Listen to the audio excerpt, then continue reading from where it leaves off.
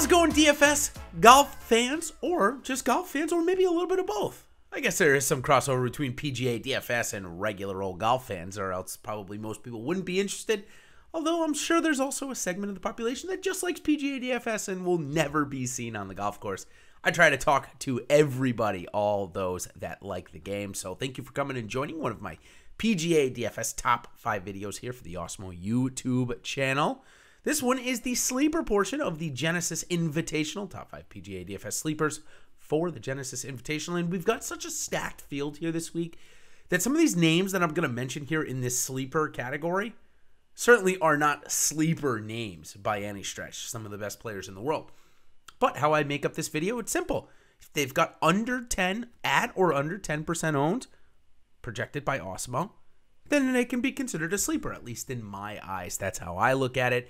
If you get into single-digit ownerships, no matter where you're priced, certainly you can be considered a sleeper in that realm. Again, these guys aren't sleepers by any stretch, or most of them aren't some of the biggest names. So let's go ahead and dive right in. We're going to go backwards to front.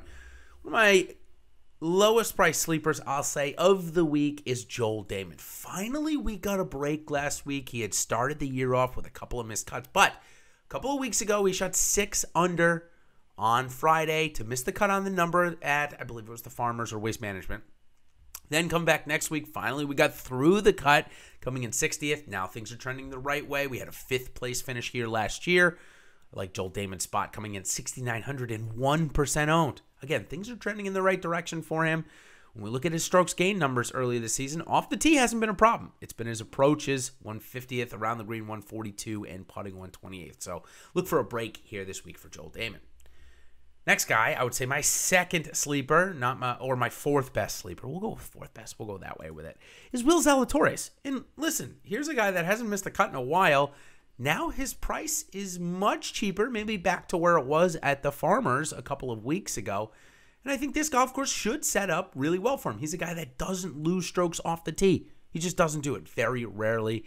If he goes out and does that again this week, he's going to set himself in good position to take advantage of his 9th rate strokes gain on approach ranking. Sorry, that was a little mouthful there. I think I might have read it a little backwards. Anyways, you get the point. Extremely good with his ball striking.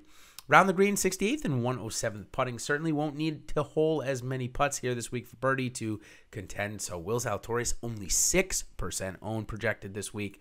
I like him as that mid-price sleeper. Okay, now my 3 best sleepers on the slate. 3 huge names in the game of golf, obviously. All projected under 10% owned this week. How about that? First one, obviously, Jordan Spieth. Okay, we know after the last 2 weeks that many more people at 9,200 are going to play him than they were going to a couple of weeks ago. That's for sure. If he was 9,200 before these 2 top 5s, he'd probably be less than 1% owned. But the form certainly seems like it's coming around.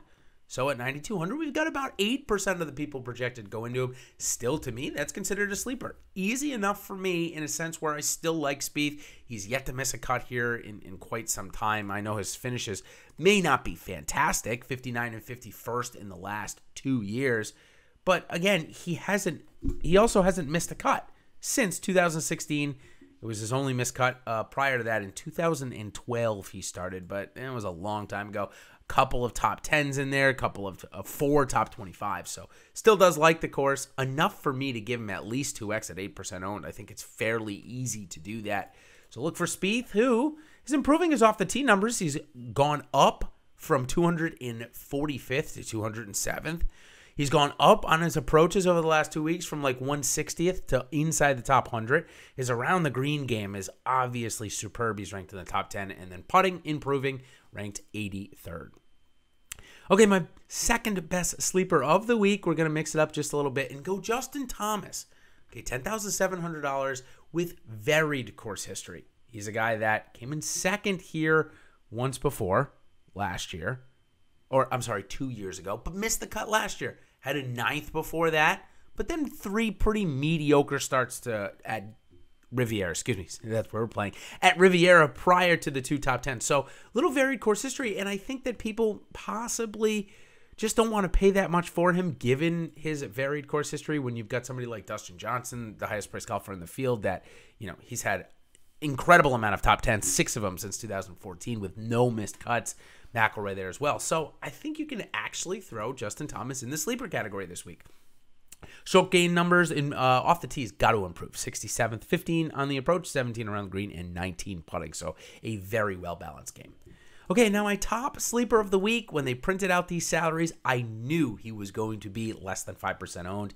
And at less than 5% owned, there's no way I'm not going to play Colin Morikawa this week. 9,500 salary, 4% projected own. That's totally fine with me. 26th in his only start here last year. And he's had quite a bit of rest after playing the first 3 or 4 weeks of the season between the PGA Tour and the European Tour. He's had a couple of week rest, now back near his home. I'm sure he's played this course plenty of times before. So Colin Morikawa, under 5% owned. Absolutely love this spot for him as my top DFS sleeper pick of the week for the Genesis Invitational. Go over strokes gain numbers: 104th off the tee, 7th on the approach. Wow. Around the green, 30th and 190th putting. So let's go ahead and go 5-1 really quickly as we sum it up. Joel Damon, number 5. Will Zalatoris, number 4. Jordan Spieth, number 3. Justin Thomas, number 2. And the number 1 sleeper pick of the week is Colin Morikawa. So thanks all for joining one of my short form PGA DFS top 5 videos of the week. Of course, we still got my top 5 fades to come. That'll probably be out tomorrow. I got to do some silly dental work, so I'm probably going to look like a little bit of a chipmunk, or more of a chipmunk than I already look like with this crazy afro hair going on. So I will save you all, well, maybe you guys would have laughed if I do it, but I guess I'll save myself the embarrassment, and I'll come out with that tomorrow morning instead of pushing it. So it is Tuesday morning for me here. You're probably watching this sometime Tuesday afternoon. Again, thank you for joining. Make sure you like and subscribe to our YouTube channel here to make sure you get notified when these come live. So until next time, everybody, thanks for joining, and we will see you on the other side. Cheers.